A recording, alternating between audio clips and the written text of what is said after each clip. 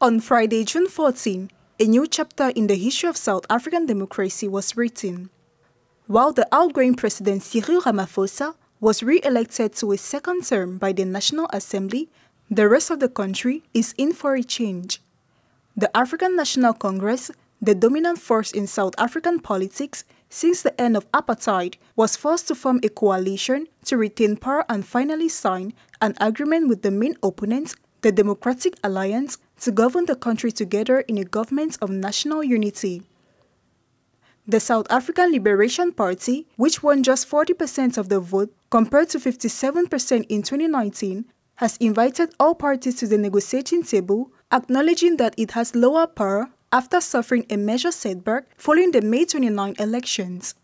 This initiative, aimed at forming a majority in the Assembly, came to fruition on Friday morning with the signing of the agreements by the DA, the country's second-largest political force, which won 21.8% of the votes in the elections. The agreement paves the way for a refocusing of political life around the country's two main forces, although smaller parties have also joined. The development was agreed with the sign of the relief of the financial markets, which had feared an alliance with the economic freedom fighters, the party of former President Jacob Zuma, two populist formations linked to various corruption scandals, and advocating radical economic reforms.